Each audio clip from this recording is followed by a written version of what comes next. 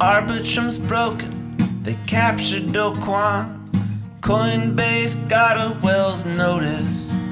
Crypto took up 15% of the economic report from the POTUS. Another day on crypto Twitter, another song, alright, that goes out to be lost in the chasm of time during chokepoint 2.0. They'll put Do Kwon on trial and find out what he was thinking of with his algorithmic stablecoin so many people warned would blow up. On the other hand, you have Coinbase, who's tried so very hard to follow the rules, which is tricky to do when they won't say what the rules are. Another day on crypto Twitter, another song, alright, that goes to be lost out in the chasm of time during chokepoint 2.0.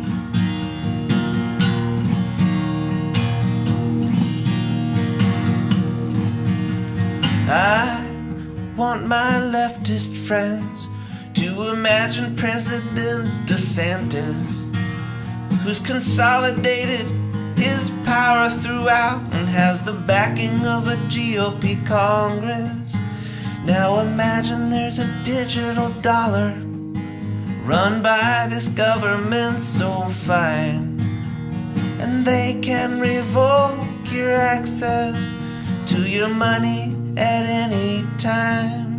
Now you'll say that I've been radicalized, and I'd say yeah, okay, 'cause I have come to believe there must be separation of money and state.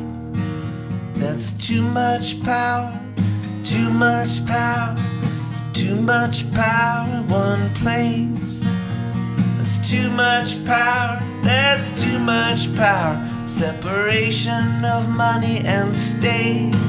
Another day on crypto Twitter, another song, alright, that goes out to be lost in the chasm of time during chokepoint 2.0.